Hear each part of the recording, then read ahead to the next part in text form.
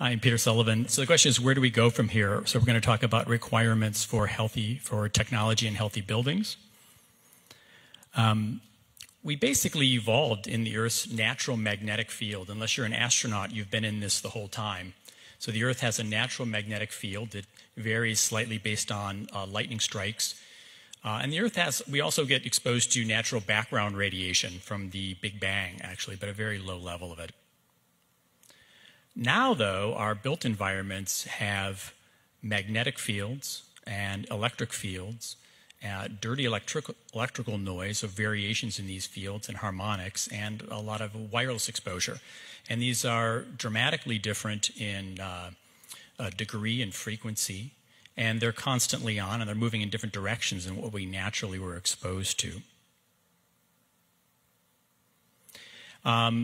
So basically, we've got 4 different things we were starting to measure: magnetic fields, electric fields, dirty electricity or power quality we're going to talk about, and wireless, because the magnetic fields, electric fields, wireless radiation, those are we're starting to have some standards around those.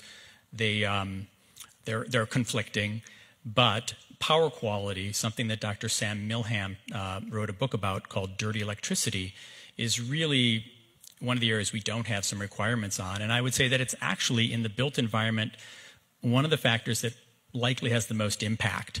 So if you have a lot of noise in your electrical system, you may hear lower audio quality, if you're an audiophile, lower video quality. You may hear ambient noise, buzzing and humming. I think we've all been in those buildings. Have you been in the buildings with the buzzing, the humming, the harsh refrigerator noises? Yeah. You may have vibrations. So a lot of these electrical frequencies may become vibrational when they work with motors and other elements and transformers. You may see light flicker. You may see the quality of your light change. You may even have impact of air ions, because a lot of these field effects can move these charged particles in the air. Surprisingly, you may even have an impact of thermal comfort. So a lot of the frequencies that it can ride on your power in your building can be microwave band frequencies. So when we've introduced some mitigation, some people immediately feel cooler when we start filtering out some of these microwave band frequencies. That, essentially there's nothing stopping our buildings from becoming microwaves. Think about that. And so in electrical efficiency and cost, some of these high-frequency noises, again, change the power factor and impact the efficiency of the electrical, which is a big concern. And again, it also can impact just the felt sense of being in the building. A lot of these high-frequency noises create anxiety. It can create kind of a tension and stress in people that you may sense. You may think it's the buzzing lights, but it may be the exposure of the field effects. So it's nuanced and subtle, but I find actually about 95% of people can feel these effects. Maybe 3 to 5% of people can't feel them in sensitive environments. So almost everyone assumed this stuff was safe. I was in Silicon Valley. I was playing with all this tech. Some of the designers of cell phones are friends and acquaintances. I had everything first, if not was designing it myself. So we made some false assumptions about safety, including myself. I was doing everything I could to be healthy. I was eating well. I was detoxing from chemical toxins. I was exercising. I was living in a healthy building, yet I stopped sleeping well. I lost a lot of weight. This is a photo of me at 130 pounds. In 2009, I was 131 pounds, 30 pounds lighter than I was now. I was really weak, not sleeping well. I cracked a couple teeth. So it was a really tough environmental illness. I was exposed to multiple things. There are several people in the room who've gone through this, if not worse. And the final thing that because I trained early in my career as a troubleshooter, I was systematically going through everything. And I've luckily found Dr. Milham's book and started looking at dirty electricity. And that's when I turned the corner. I gained 10 pounds back in about a month after I evaluated that. And I've been much healthier ever since that. So again, this sounds very stressful.